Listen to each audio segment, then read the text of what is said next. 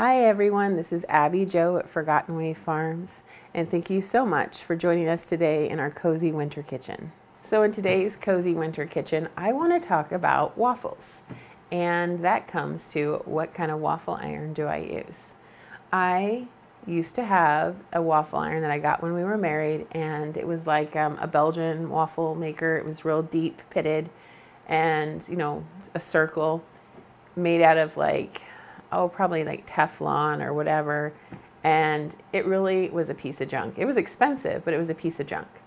I just absolutely can't handle the waffle iron makers that are on the market. I grew up with those heavy metal chunks of waffle irons.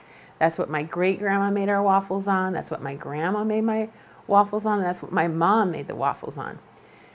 My grandma still has those waffle irons and they still work. So what happened to me was a light bulb moment.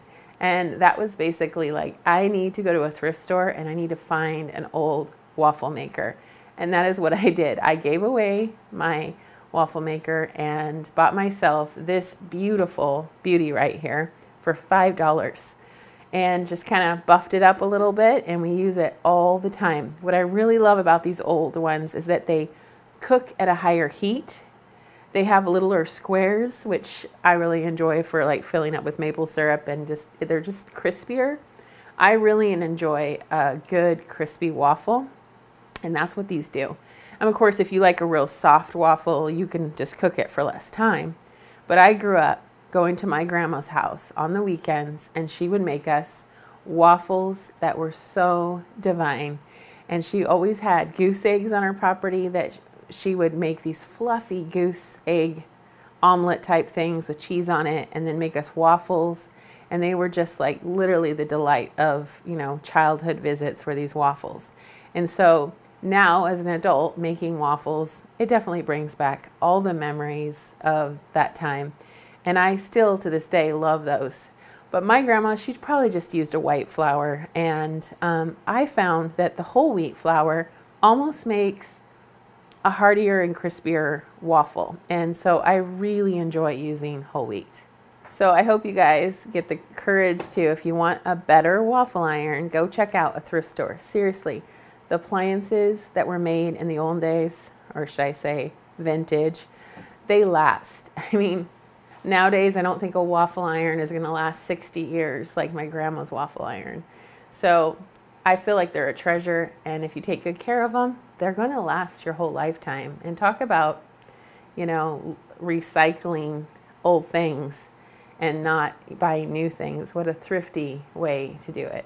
So let's tuck into some cooking now and make these waffles, get some beautiful toppings, set the table, and have a delicious brunch.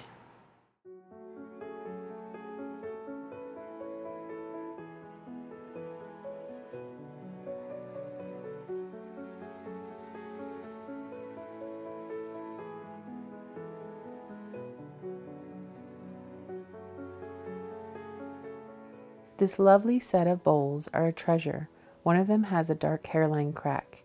I use it for putting fruit in and not for mixing. But even when I have things with little flaws in them, I tend to keep them anyway. I currently get all my fresh eggs from my neighbor down the road.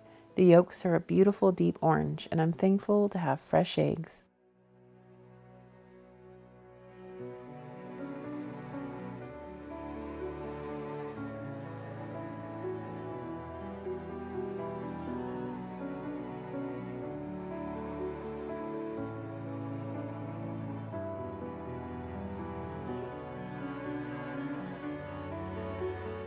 Grinding my own flour is a beautiful thing. I love watching the whole process. It's quite relaxing. It amazes me that little kernels of grain can be turned into lovely fresh flour that I can bake with. I feel like the little red hen in one of my favorite childhood books, making my own flour and baking with it.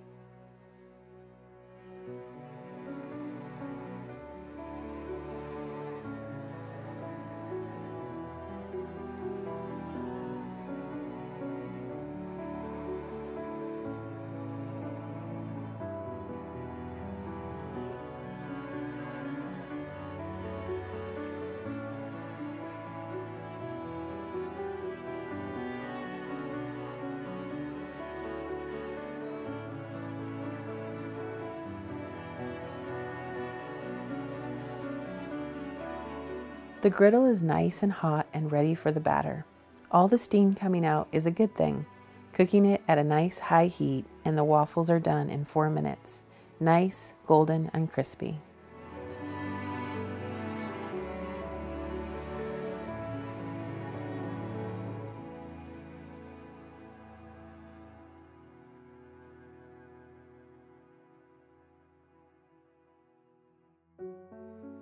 Strawberries are something that I usually only buy in season and stock my freezer full for the winter months. But I happened upon a sale that was too good to pass up, and surprisingly, the strawberries were quite good.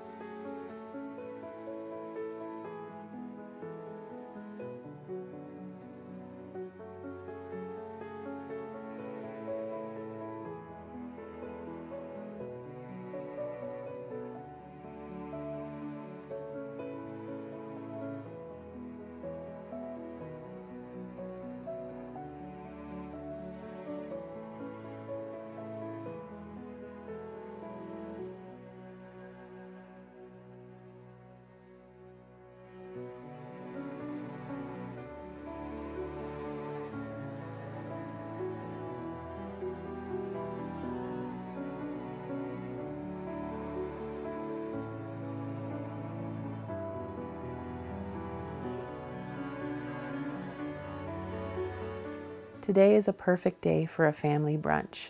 So we had our waffles, fancy, with whipped cream, berries, syrup, and hot tea.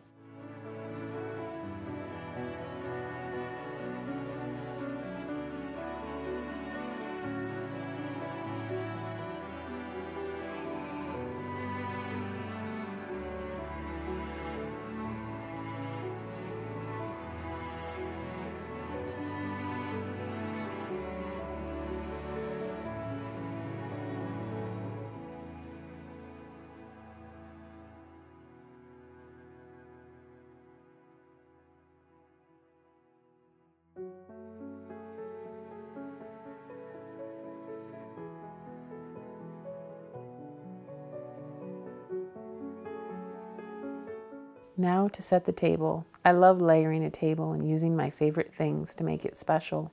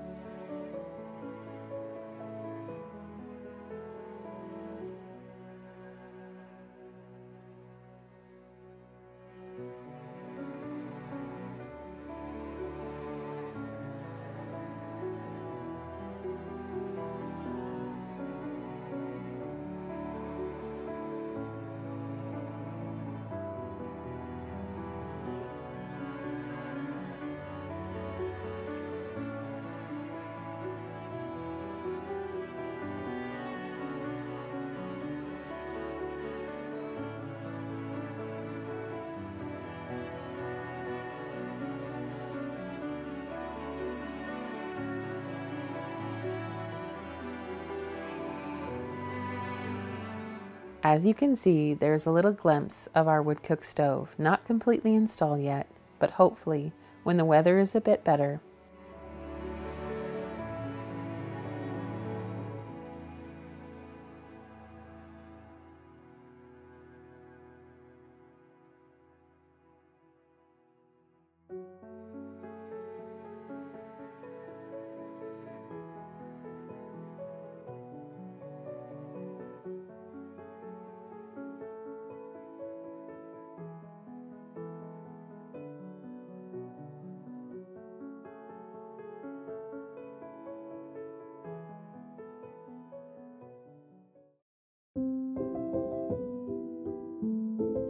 And now my husband has some outside work to get done.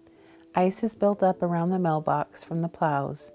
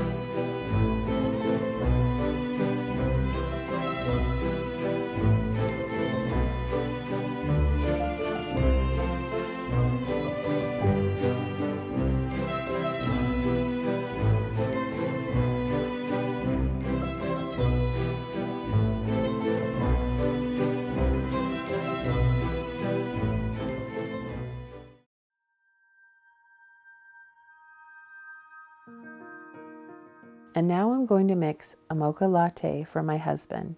It is one of his favorite drinks.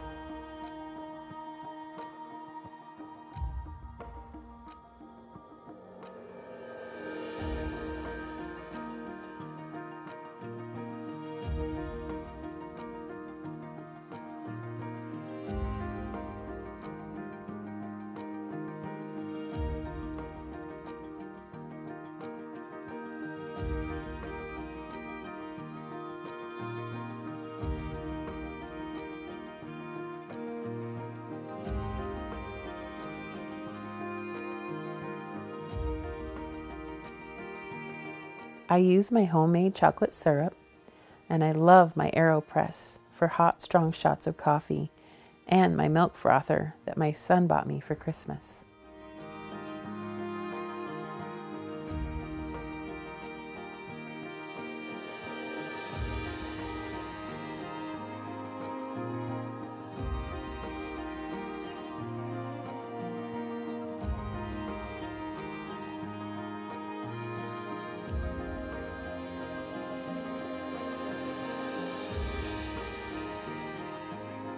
I will link everything down below in the description box, including my recipes for my waffle and chocolate syrup recipes. Thank you as always for visiting, and have a cozy day. Talk soon.